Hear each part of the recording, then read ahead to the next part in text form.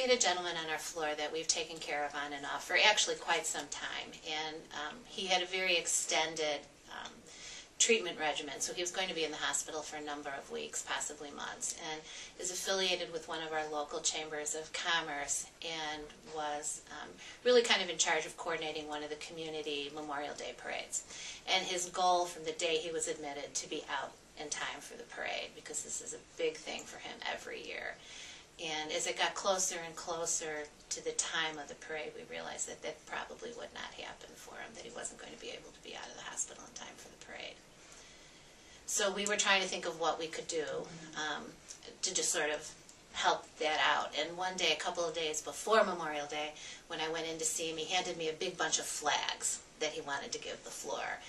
And so when some of the nursing assistants and PCTs were walking around, they thought, well, let's put the flags up, you know, in each of the rooms.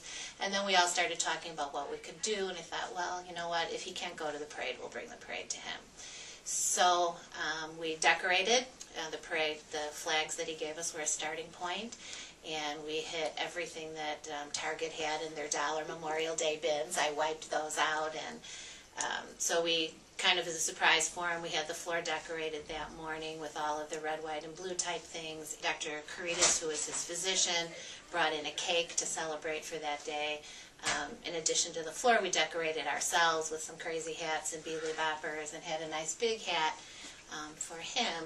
And then we started the parade. He had some visitors with him that day that we included, and we paraded through 4 East and went over to 4 West to kind of share the fun with them for that. And then ended it with a cake for him and a nice celebration of Memorial Day.